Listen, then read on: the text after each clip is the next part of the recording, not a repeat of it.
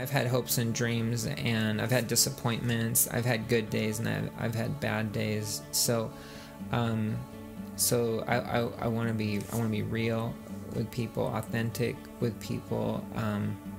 Even from an early age, I mean, I had a lot of fears growing up, and I was a bit of a perfectionist, and the things I focused on were school and athletics. That was kind of my main focus, and so I carried a weight, a lot of times, and there was, definitely in times of crisis. I think the world's challenging to live in, to grow up in, whether you're a kid or you're an adult, you're a teenager. It's just those challenges can point us to God. They can point us to mentors, to people that can connect us. So I think there's a purpose to those challenges.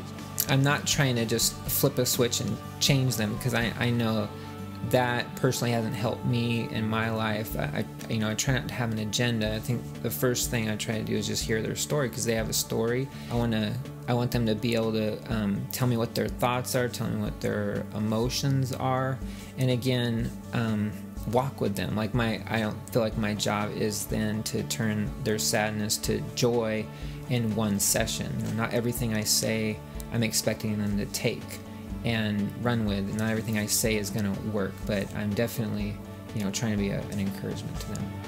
I think that I'm a person that's really committed, first and foremost to God, but then to my own family, so to my own marriage and to my own kids. So again, that's what I carry with me. But just the understanding of that responsibility, the challenge of that responsibility, the difficulties, but also the joys of it.